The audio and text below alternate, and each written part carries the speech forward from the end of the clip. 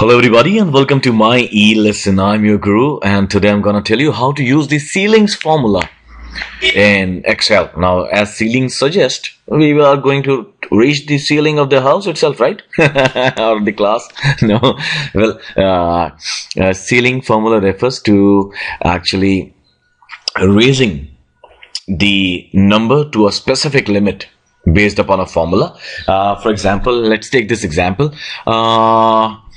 We have Superman, He-Man and Magneto going on holidays, and Superman is going for 3 days, He-Man is going for 8 days, and Magneto is going for 20 days. Now, they are going to a hotel which is owned by me, and obviously I would have certain conditions built in that no matter how many days you stay, you would be billed at least for 7 days and in cumulative from there on.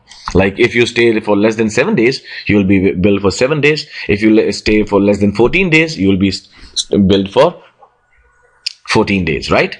So you'll be billed at least for a week if you stay less than a week, and you'll be billed for at least for 2 weeks if you stay less than or equal to 2 weeks, right? So that's what I want to do in this formula, and this formula is very much used in MBAs and professional exams and interviews also.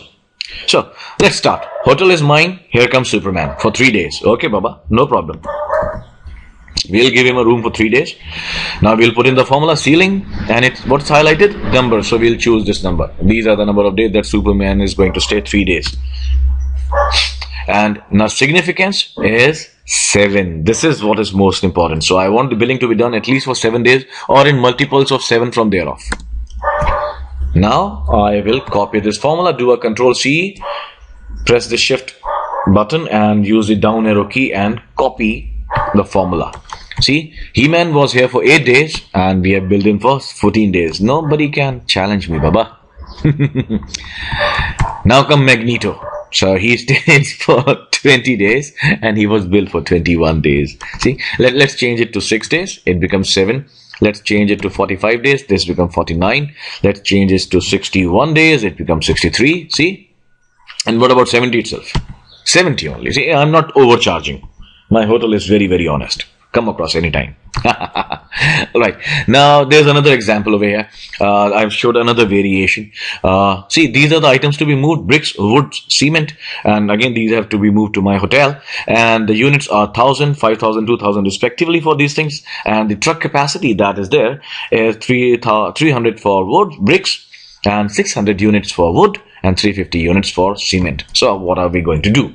We want to find out how many trucks would be utilized, right? So how do we do that? Is equal to number of units to be moved by divided by the quantity of the capacity of the trucks, which gives 3.33 trucks for bricks, and wood is 8.33 and cement is 5.71. Now, no matter how good I am, I cannot simply get 3.33 of a truck, or 8.33 of a truck, or 5.7 of a truck.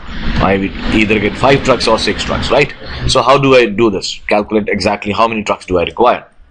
So I'll again use the ceilings formula. Now this time, the importance is, over here, in the previous example, we were choosing a specific number, right? Now, we are going to build in a function over here. The number would be units to be moved divided by truck capacity, comma, here comes the significance. I want them in multiples of 1, right? So I'll type in 1, enter. See? So very good. All right. Well, this file that you're looking at in this video is available for free download on my website, myelesson.org. Go there, watch the videos, keep on watching them, and sometimes share the videos also, right? That can be done. So until the next video, this is your guru signing off for the day. Have a wonderful day ahead. Take care. Bye-bye.